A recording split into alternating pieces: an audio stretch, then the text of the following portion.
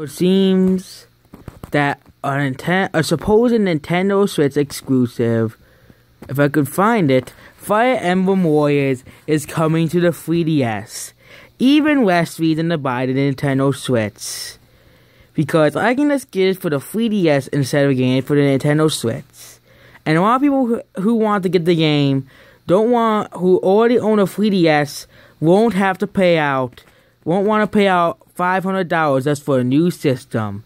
Most people, if they are smart, will pay $40 for a game for a system they already own. But this is it is like next gen to new gen for Nintendo. Like Battlefield 4 came out on PS4, Xbox 360. Watch Dogs came out on PS4 and PS3, Xbox 360, Xbox One. Sniper Elite 3, Far Cry 4, even to like Call of Duty Black Ops 3. So it isn't really anything surprising. The people who want to buy on the 3DS will buy it on the 3DS. That's all.